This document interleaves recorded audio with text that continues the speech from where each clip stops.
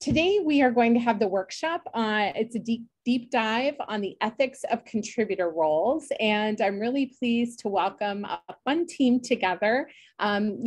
I feel like we're bringing the band back together, as they say. We've had opportunities to collaborate in different ways through FORCE11 and other projects.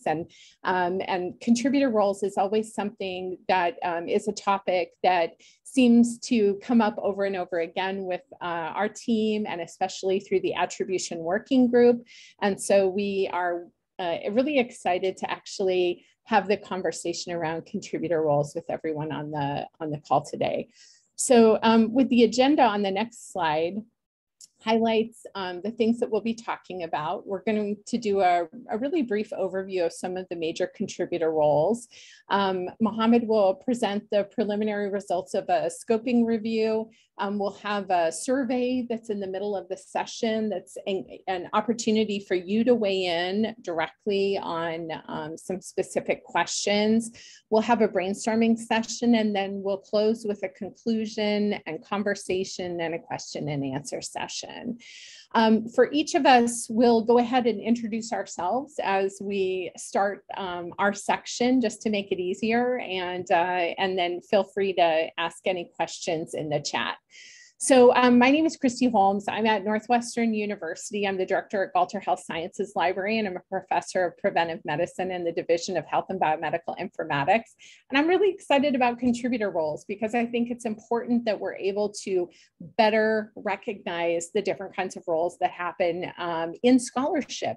It's more than just those few roles. And I think that that's really what motivated the development of the contributor roles taxonomy, or credit. And that's a contributor role schema that a number of people, everybody is very familiar with this. It's been incorporated into various scholarly workflows. So you can see there's a screen capture of the credit where credit is due paper that came out in Nature back in 2014. And since that point, we've really seen a growth in the conversation of contributor roles and the roles that better recognition and attribution of contributions in scholarship can make to the workflow. Those 14 contributor roles are highlighted in that box on the left, just so that you can see and have defined the types of things that we're talking about. It's more than just writing a paper to make scholarship happen. Next slide, please.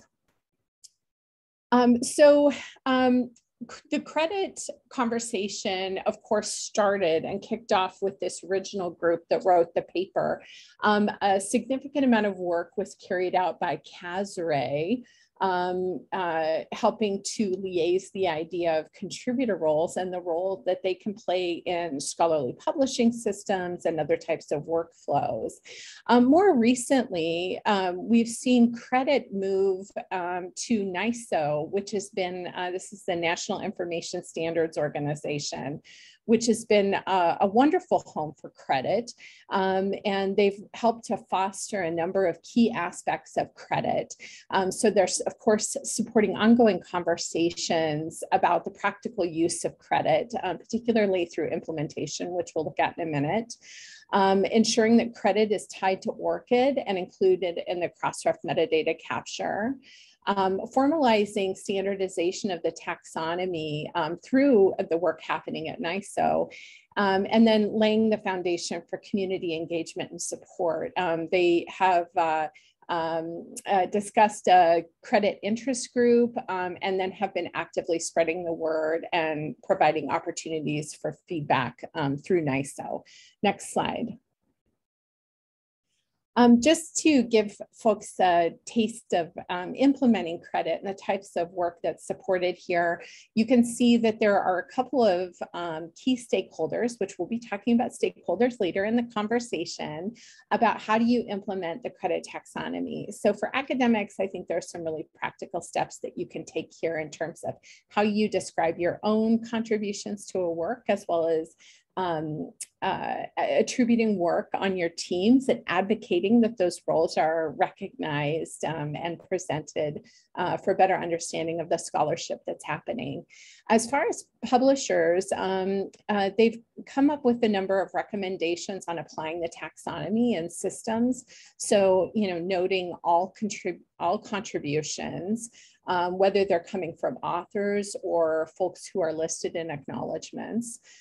Recognizing that people have multiple roles in these kinds of scholarly activities, and a given role can be assigned to multiple people. That there are potentially this suggestion of degrees of contributions that could be incorporated, that everyone has a shared responsibility for assigning roles and claiming roles and ensuring that there is fair and ethical attribution of those roles.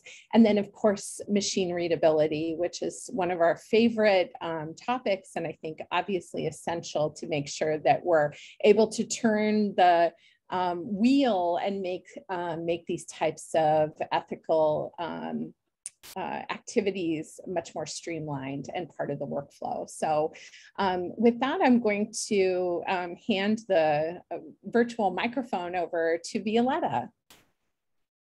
Hi, everyone. I'm Violeta Ilik, Dean of University Libraries at Adelphi University. I was also originally involved with the FORCE 2016 project Open Vivo, for which we actually the first platform that we implemented the contributor role ontology, the first iteration of the contributor role ontology. I will be here speaking, just a second, this doesn't want to listen to me, about my involvement and actually the data site use and of the contributor roles. The latest release of the metadata data site metadata working group, citation available on this slide, includes additional contributor types added to the already existing ones. So those include data manager, data curator, research group, hosting institution. This is very important because data site, as we all know, is used widely and has enormous impact on all sorts of repositories and organizations that are hosting scholarly outputs, traditional and non-traditional outputs. And this was very significant work that the dataset metadata working group did and is continuing to do. So how that was set up is that if the contributor is used, then the contributor type is mandatory, and those come from a control list values, some of them that you can see here. And I'm pretty sure that this will grow in the next iteration. But eventually, like everybody was saying, credit taxonomy list is perhaps not enough, but going overboard, like with the original contributor role ontology we developed for the Open Vivo platform with, Kristi, correct me if I'm wrong, but I think it was over 60 types. It's too much. So coming up with a number of all of the relevant contributor roles to be the most inclusive, to provide for the most inclusiveness of contribution, it would be the optimal situation for all of us here. And I think this is the last slide for me. I'm handing over the baton. Thank you. Thanks, Violeta. So my name is Mohammad Hosseini. I am a postdoc researcher at Northwestern, based at Coulter Health Sciences Library. And I've been working on contributor roles for a few years now. I wrote my PhD thesis back in Ireland on contributor roles. And I'm still excited to work on them because I think they are an important part of the scholarly landscape, and they will become, in my opinion, a more important component of publication and scholarship. So as part of my PhD thesis, I conducted a review of what is published in terms of viewpoints and items that discuss contributor roles. And since I came here to Chicago, I am working on renewing that review and basically refreshing it together with the help of Kristi, but also a specialist librarian here whose contribution can definitely improve, has definitely improved the methodology of the review. And we are hoping to be able to publish the results of the review in the first half of 2022. For the moment, I would like to share some of the preliminary results and hope that this can spark interesting conversations and would also maybe give me a chance to hear your perspectives on how contributor roles are currently used. Can I see the next slide, please? So I think it's interesting to talk a little bit about the methodology that I've used for this review. Violeta? Yeah. So in the initial review that I conducted for the PhD, I looked into Google Scholar and Web of Science as sources for the review.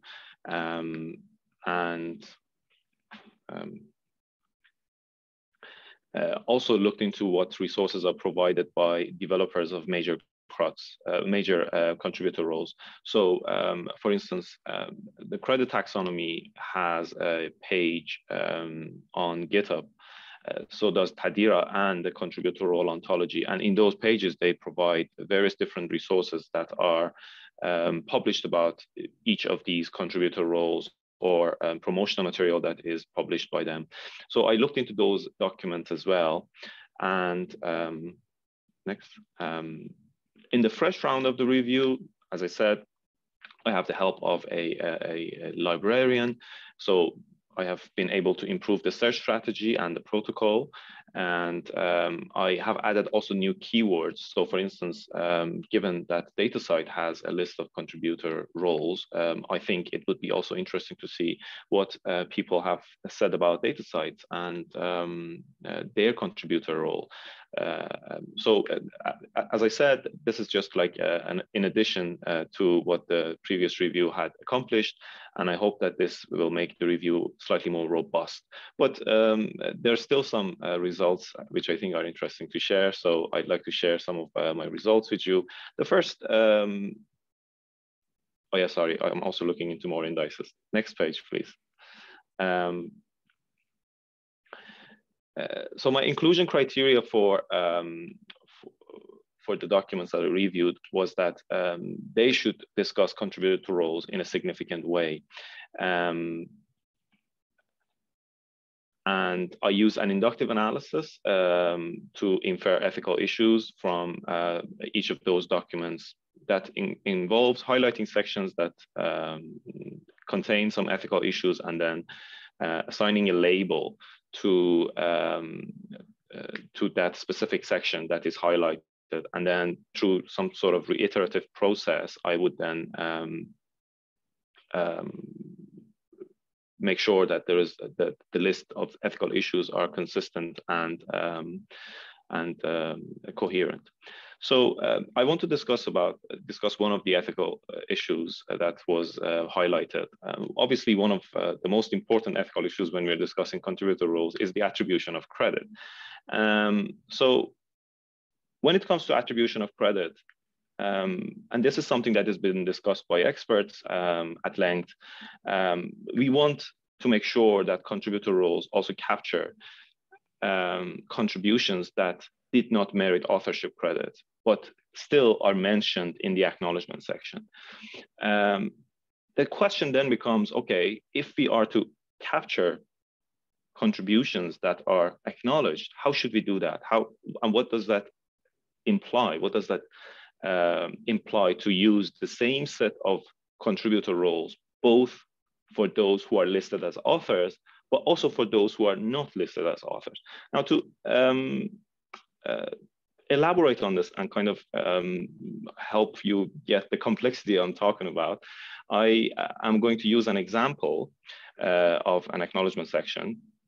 It's one of my own papers. The reason why I have chosen that is because I know exactly who has done what. And I'm just going to share with you the exact contribution of each of the people who are mentioned in the acknowledgement section. I'm sharing the link to the paper in the chat to everyone. So if you are interested, you can open the document. But Violeta, can I see the? Yeah, so the paper is just published recently. It's about gender disparity in publication record. And I basically report on the results of some interviews. The acknowledgement section has some names in it. Can you press Violeta?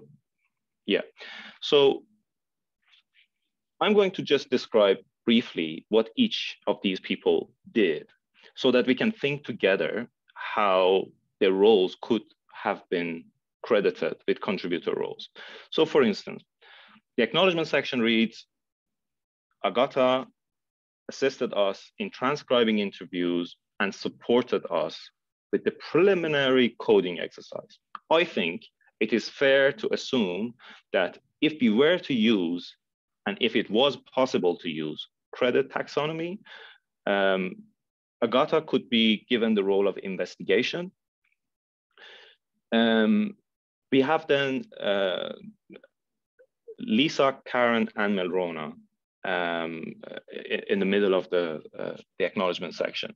So Lisa Looney was the dean of the faculty where I interviewed people. So I shared my results with her in the beginning, I shared my scoping results with her. And I asked her about, okay, like this is, can I do the interview? Can I interview the researchers who are based here? She agreed and she facilitated that. But she also provided some feedback to my questionnaire later on. Karen Kelsky also provided some feedback. She is an American gender equity advocate who was lecturing in my university. I just went to her and I showed my questionnaire to her. She had some really good advice. She was like, this is not maybe a very good question to ask, or you should maybe change the order of questions. So she helped me improve the questionnaire. So did Melrona, Grant. So the three of them can be given the role of methodology. Then I had Samuel Bruton, who provided feedback on my analysis. When I did the coding, when I finished the coding, I shared my coding exercise with him, and he provided some feedback. So I think, again, he can be given the role of validation. Now, we have three other characters who are mentioned in this acknowledgement section: Sandra, Greg, and Fiona. And these are real people. So me, as someone who's doing ethics and someone who's working on contributor roles, I had a very hard time trying to get my head around how should I capture the role using credit taxonomy, for instance. And in order to give you a taste, I'm just going to tell you what they did. So for instance, Sandra Healy, who was the head of the DCU Equality Office, she introduced me to Greg. Greg was the head of research office. So, you know, these are the people who spent their ticket for me. As a junior researcher, if I were to contact the HR and ask for instance, how many people are registered in HR as full-time or how many are part-time, HR wouldn't respond to me. It was these people who paved the path. It was these people who made my research possible. Did they write anything in the research? No. Did they spend more than half an hour? Probably not. I met Greg Hughes twice, but it was with his permission, the head of the research office, that I got to interview people from my own university. So in that sense, their contribution has been vital for my research, but I don't know how to attribute credit to them. I don't know how can I describe their role. And yet I want to acknowledge the fact that if it wasn't for their contribution, I wouldn't be able to conduct my research. This is one side of the complexity of dealing with contributor roles, that yes, there are roles that we don't know how to capture using, it doesn't matter how inclusive, comprehensive our taxonomy is, there is always going to be roles that would be left outside the purview of a taxonomy. This is one complexity of dealing with contributor roles. The other complexity, however, Violeta, can you please press? Yeah. The other one is the responsibility side. So yes, I can capture some of the roles with credit taxonomy. For instance, using the role of methodology, I can say Lisa, Karen, and Melrona helped me improve the methodology. But does that mean that they would also assume responsibility if there is a methodology, if there's a flaw in my methodology? If the answer to that question is no, then we are faced with this much bigger problem, because on the one hand, we want to be able to capture what people have contributed, both in the acknowledgement section and in the authorship section. But people who are listed in authorship byline are assumed to take responsibility, whereas people who are mentioned in the acknowledgement section might not necessarily take any responsibility. They might not, they have not read the paper. I didn't feel that I have to send them like my completed manuscript or something. And this is not part of the, part of the workflow, part of the scholarly workflow. The head of the research office, why would he have a look at my manuscript? Because he just sent an email to HR? No. So this is a much more complicated problem then, because we want to use the same terminology, the same metadata for two different purposes. One purpose is for attribution of authorship, which, by the way, the developers of taxonomy such as credit have strictly forbid us. They have said that these are for contributions. Don't use these definitions or terminology for attribution of authorship. On the other hand, we also want to capture the wider range of contributions and tasks that are mentioned in the acknowledgement section. So then both in terms of the metadata that is being transferred, we are kind of convoluting that, and also in terms of personal responsibilities and accountabilities. So then the question is, how do we do this? How do we capture both of these issues in a kind of constructive way? Can we go to the next one, please? On the same note, responsibilities. Now let's put acknowledgement section aside. When we are using contributor roles, there's times when more than one contributor has made a contribution to a specific role. So for instance, in this example, we have a task like conceptualization that is done by person X, Horace Goomba. Oh, if there is a problem with with conceptualization of this project, I know who I should go to. I know who I can blame. I know who is there to be credited. Grand. But when we're talking about the role of methodology, what if there's a methodology flaw?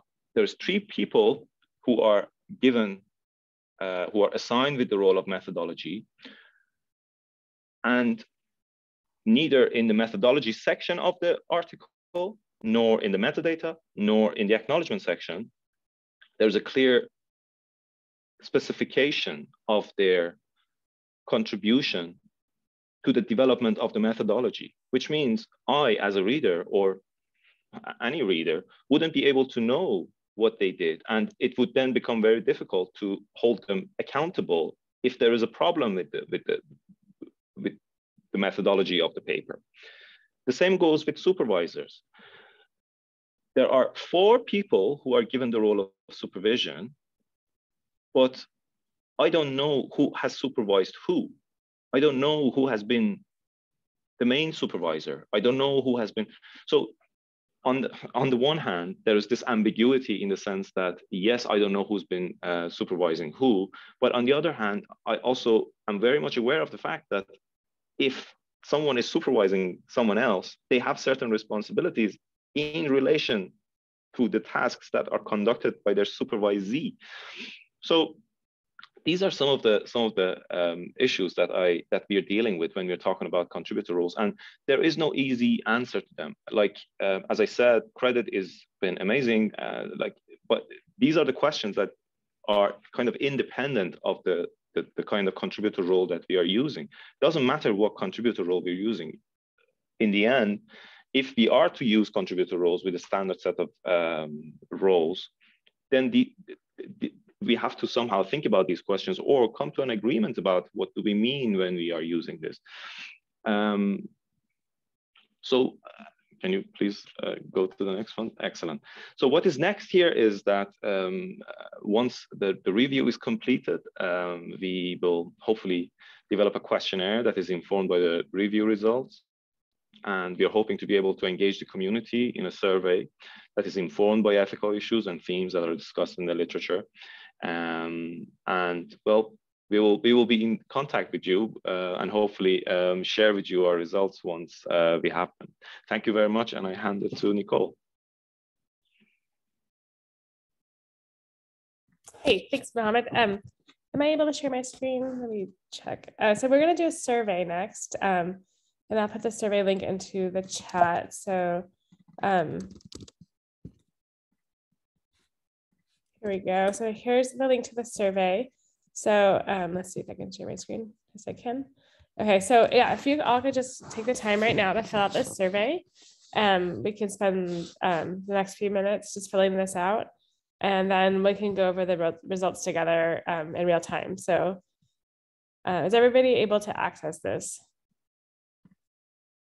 I just pasted it in the above. Did you not see it? Let me just do it again.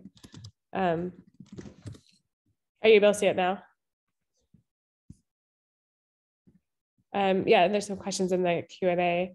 Mohammed, do you want to take the time to answer these questions while we people work on the survey? Sure.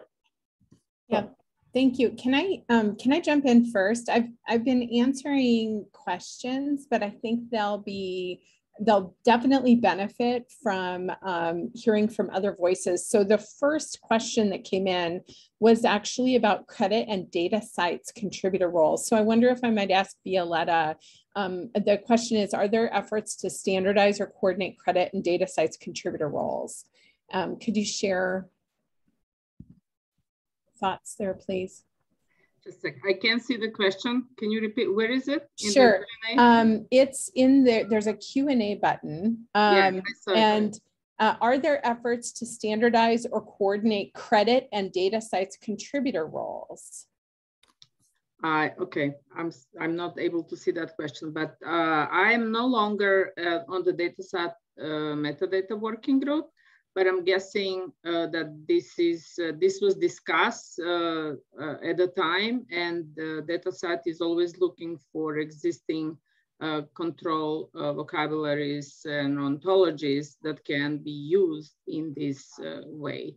So that is the idea, basically, to use standardized vocabularies. Yeah, and I've heard some whispering that this is definitely, there's a lot of enthusiasm for this from multiple stakeholders. So if this is something that you think would be helpful, I mean, it's something I think would be helpful. So, you know, maybe we all need to share that with the folks who are helping to guide that effort. The next question came from Joe, who asked, for contributor roles, and this one, perhaps Mohammed, you can answer this. For contributor roles, can Indigenous and local communities be added with their collective knowledge shared for a bulk of the published research across disciplines? And then this would require liaising with external groups.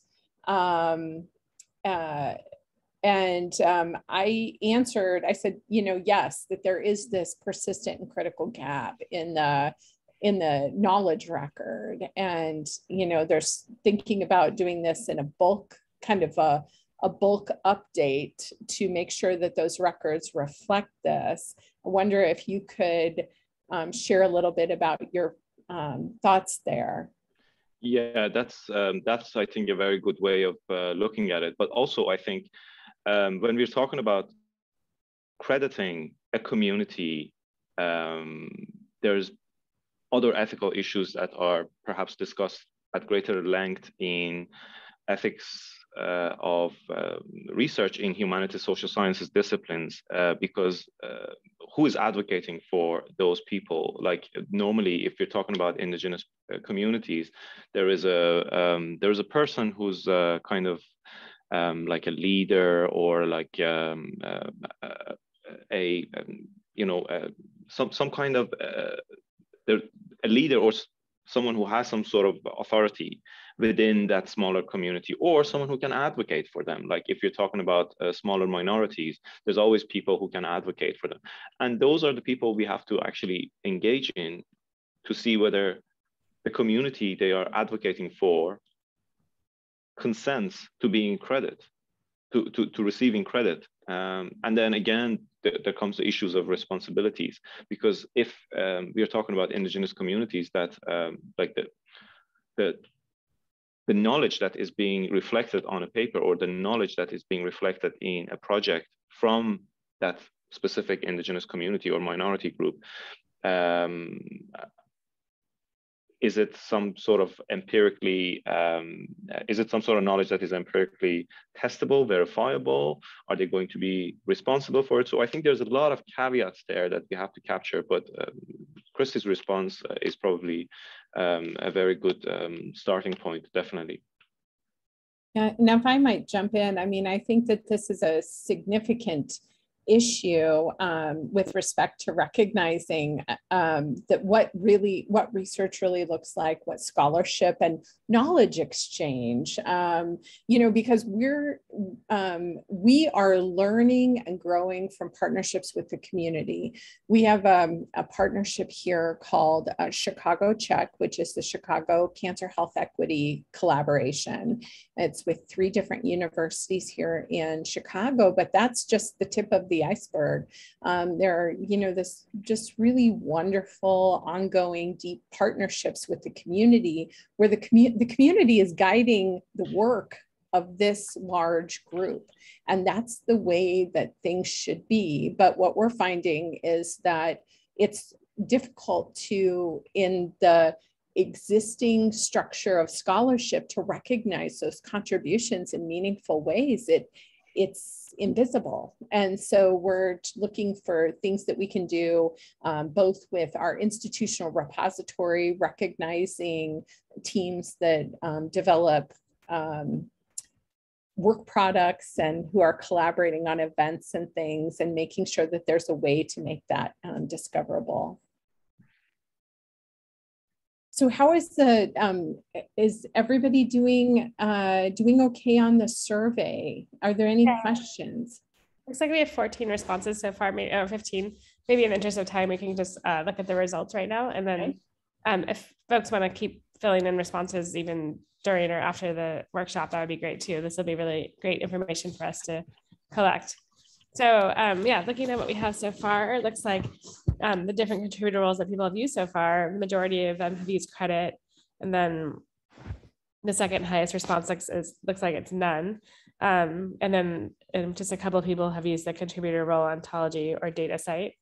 So some of the challenges that we're seeing for using contributor roles in your specific context, it looks like there's, we've seen this before too, that there's not always the granularity that we want for the specific role that we're, or for specific field that we're working in. So mentions of social work here. I think there was a mention of humanities as well. Yeah, and also this is another theme that we've commonly seen, is that the journal doesn't always give this option of listing our contributor roles in the submission system. So yeah, it'd be great to have support from like the authorship tools and the publishers. So yeah, there's the question of how to include these in your publications or elsewhere. looks like, yeah, getting buy-in from the editors and from the societies, the researchers and journals. Yeah, that would be really great. And then, yeah, limited knowledge about the contributor roles. I think one of the comments said something about having like a best practices. So that seems like kind of an opportunity for us that we could maybe write up some documentation, you know, those of us that are working on this in the field. Yeah, lack of support. So yeah, there's lots of great responses here. The next question is do you know of any additional or complementary solutions that employ creditor or contributor roles? And a lot of responses are saying, no, or some have heard of it, but haven't used it. Someone explored Rescanito, but hasn't adopted it yet. So yeah, it seems like there's some tools out here, but they're not as widely adopted. So maybe we need better understanding or best practices on how to use these. And then some responses on what functionality and tools would improve your use of contributor roles. This is, again, coming up with the idea of embedding this into like this article submission system, having LaTeX support. That's a great idea. Yeah, best practice guidance, something like a template tool. Yeah, that would be very helpful. I agree. Yeah, so more adoption by kind of the editors and the journals and the universities as well. That sounds really great. And then what kinds of outputs of scholarly products are we producing? It looks like the majority of us are producing data sets and a lot of project management templates and curated data sets, websites. And then we have some additional comments here, community engagement, documentation, management, curation. Google isn't showing me the responses that are here. But yeah, so it looks like it's kind of a mixed bag of kinds of products that we're producing. So this also speaks to the fact that we need to be able to get credit for this kind of work that we're doing outside the normal scholarly outputs. So these responses are really great. We'll look at these in more detail and share them with everybody on this in this workshop. So yeah, thank you for these responses. And with that, we're going to go over to our brainstorming session, right?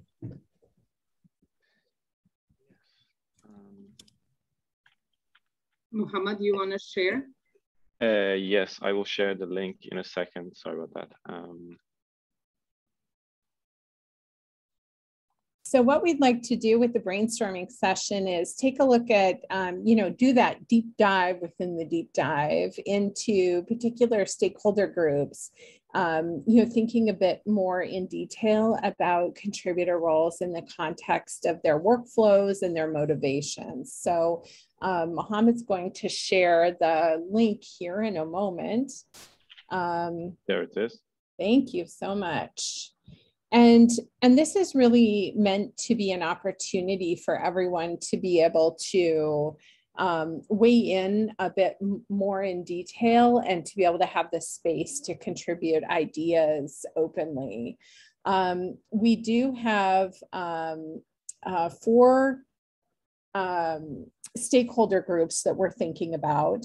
And I think that we discussed breaking into breakout rooms, but I think we're going to have the conversation more, instead of being focused conversations, just a bigger discussion about those particular roles. Am I understanding our chat earlier?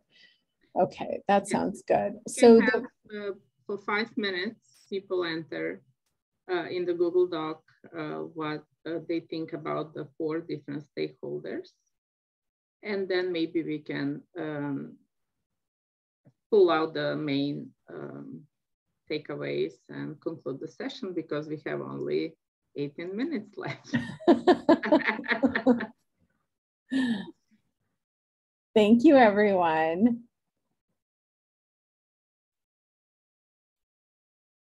But it is good to know, especially at universities and academic institutions, what I found interesting is that people go into this way of thinking that only certain people have the right to, even though they're helping on a project or on a paper, that they are not actually supposed to be listed as authors or co-authors or, contributors.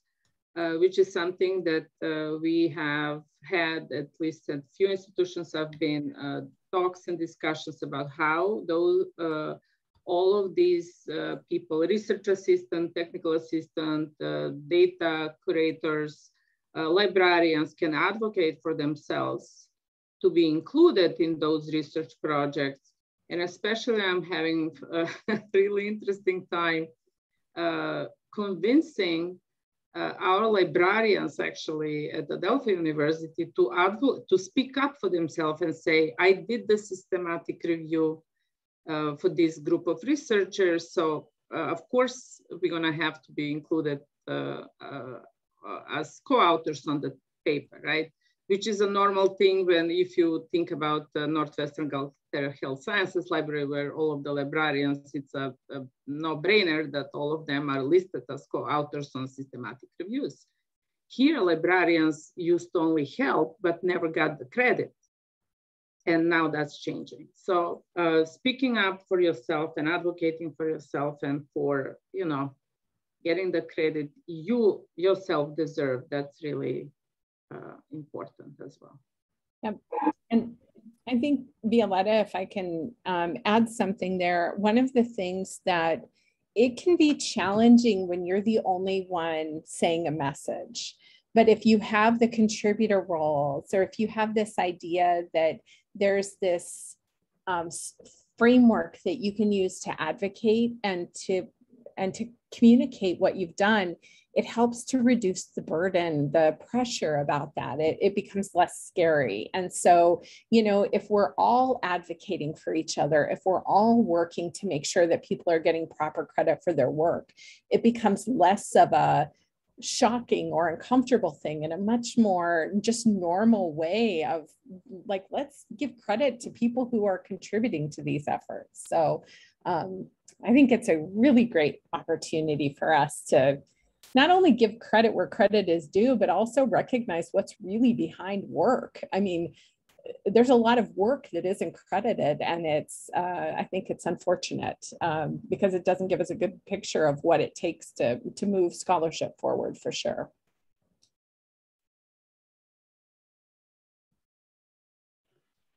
And I saw the comic, Josh.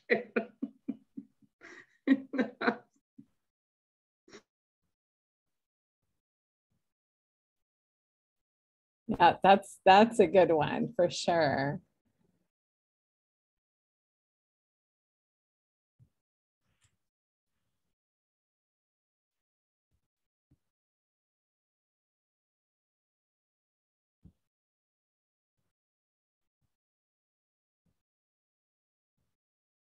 Okay. I'm really interested to hear what other people think about the funding agency. I'm looking forward to the results in the Google Doc, because this is these 4 stakeholder groups are similar to what the DORA assessment has identified. Also, that Mohammad earlier today presented the poster on. We are just excluding one specific group.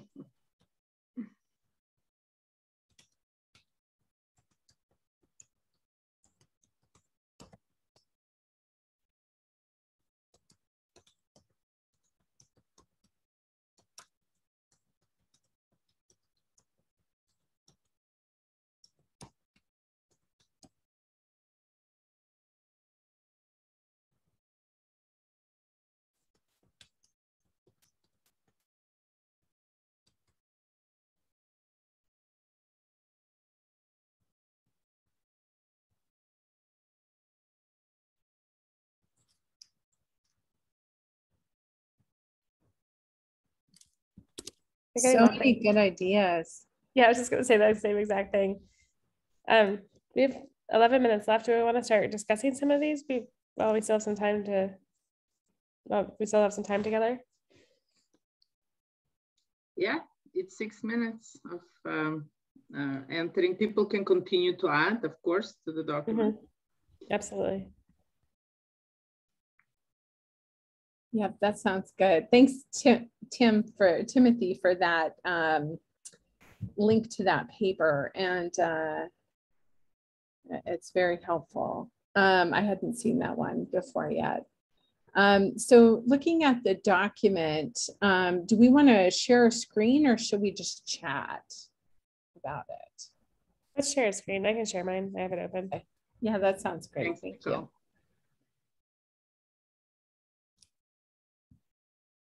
Can you make it a little bit bigger? Yeah. There we go.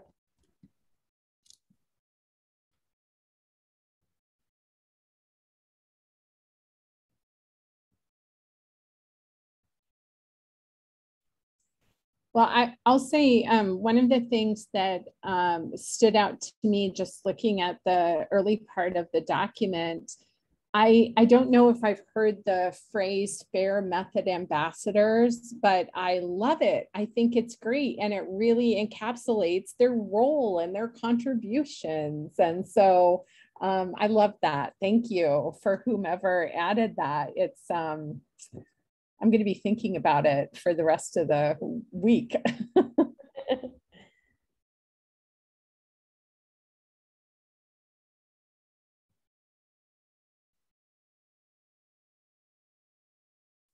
Was there any, oh, sorry, go ahead, Nicole. I was saying this is a really cool idea about citation diversity statements. Having some kind of way to represent these in a more complete or even kind of standardized way. This is a really cool idea. Someone seconded this.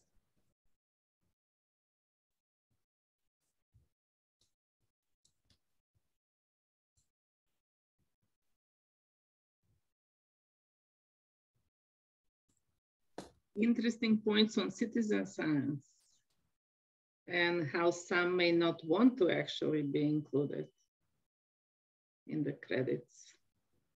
That's true. Mm-hmm. I actually remember this from a citizen science speaker we had for the FORCE11 conference in Berlin, 2017. It was mentioned, I think, in that keynote.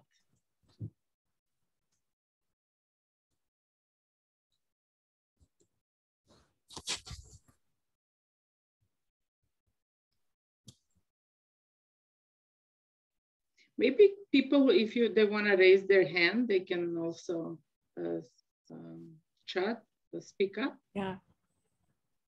We should have thought about that earlier. I know.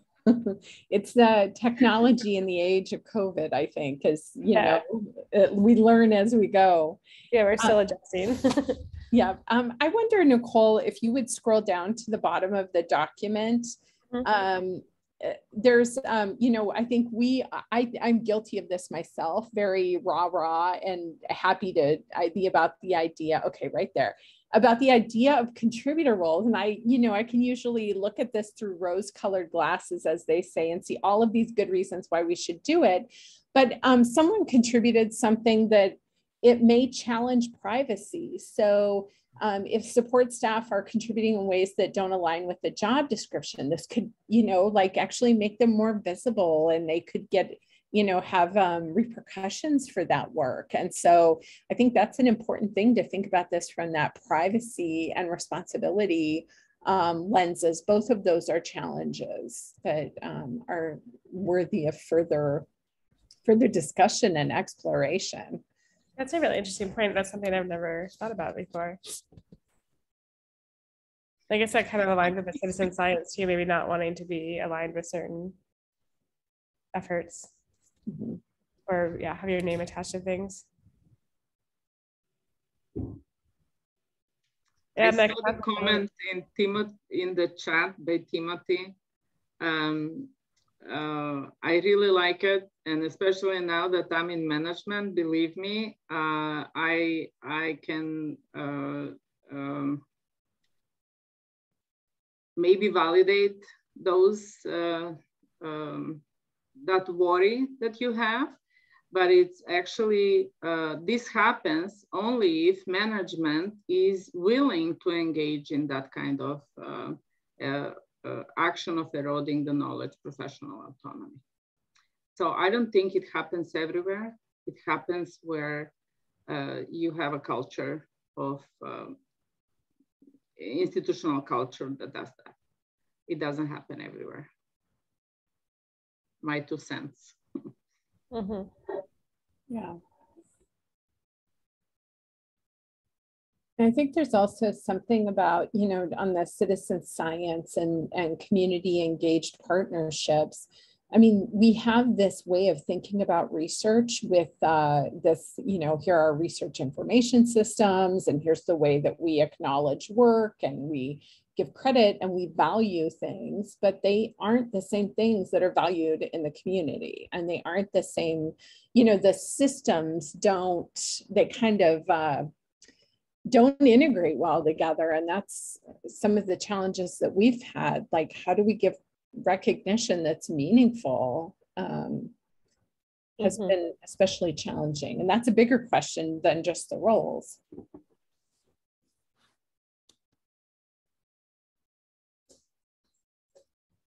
So it looks like we only have 5 minutes left. Do we want to go to our wrap up? I agree.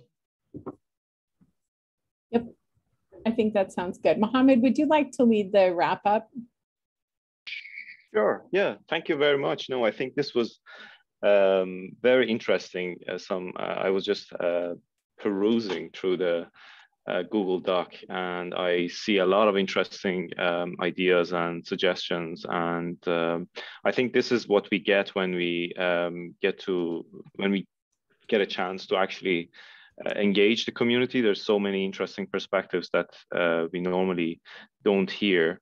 But I think this was very, very interesting and helpful. And definitely, like I was also looking at the responses at the survey, like it is interesting to see that so many people are thinking that, you know, the roles they are involved in are not captured, like presentations or, you know, community engagement, management, curation and preservation of primary sources. These are interesting thoughts and perspectives that, as I said, unfortunately, we don't really get to hear them very often. But hopefully, once the scoping review is completed, we get to engage again with the community, either through the Attribution Working Group or through other means. And because I think this is something that affects all of us and we should all be involved in it. So I think this was very educational. I really enjoyed it. And I hope that people who attended also found it interesting and good. So no more further comments from me. If you want to reach out about contributor roles, please, you can reach out through email, Twitter, and more than happy to engage in any kind of conversation. Kristi, Violeta, Nicole, do you have any suggestions? Do you have any final word, anything? Yeah, then as I said, next steps, we were going to try to write up a blog post or maybe write up another paper as well too, right? Yes, yeah, we are doing that. And I want to thank the FORCE11 organizers. It sounds funny. I'm on the board. I am really grateful for the organizers this year. I know some of them had, some of the participants had issue accessing. It was, for me personally, it was a great experience. I want to thank Osman. I want to thank Emma, John Chodaki, and the whole team for organizing this wonderful conference and bringing all of us together here. Yes, thank you. And thank you all. This has been, this is great. You know, lots of new ideas, lots of new ways of thinking about this. Reach out to us if you'd like to participate in the Attribution Working Group or participate in any of the kinds, you know, we've generated real papers and blog posts and all sorts of things, you know, just keeping that conversation going. So if you'd like to be more involved and work with us on that, we'd love to have you. So, you know, do reach out to any of us and we welcome you. So thank you very much, everyone. We appreciate it and look forward to our next time to interact.